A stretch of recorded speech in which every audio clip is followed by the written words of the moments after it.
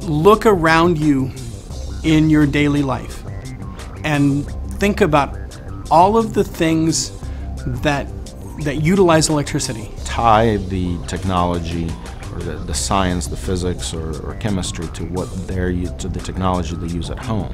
What has helped me become such a good graduate student is the use of formulas and science knowledge to actually do something. The equations that define how that missile moves in that video game are mathematics, right? So finding all of those examples and bringing them out to the attention, I think that's a critical thing.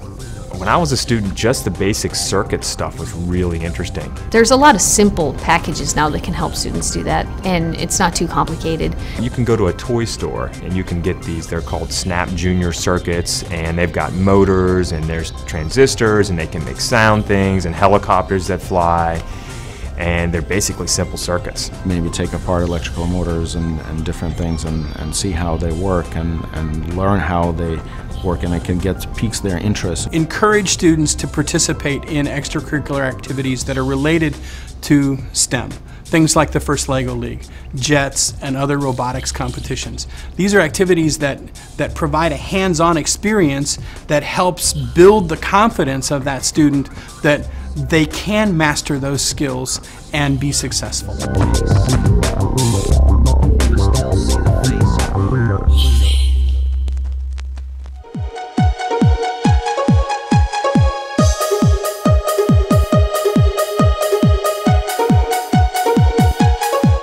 I was taking the highest math class that I could at my high school.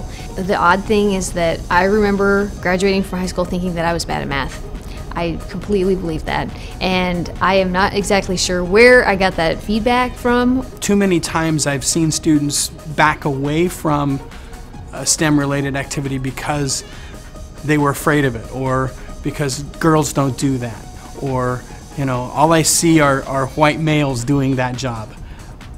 No. I would really like to see a lot more women go into research in electrical engineering. We're a rare breed, and I think that women are completely capable. We are actually a much better profession by having that large diversity of backgrounds, that large diversity of thinking coming into the field and helping to transform what we do into the new future.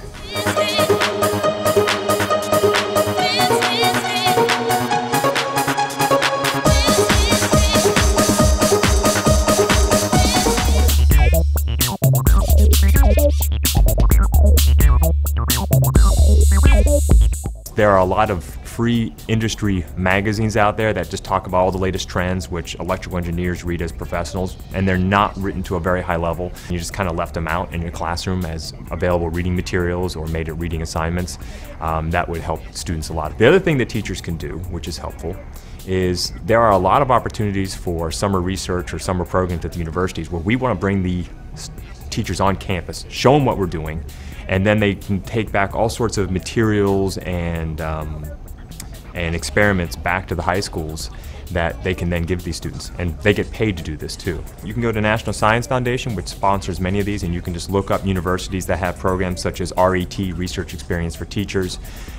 Here at the University of Cincinnati, Anand Kukredi regularly runs very large programs.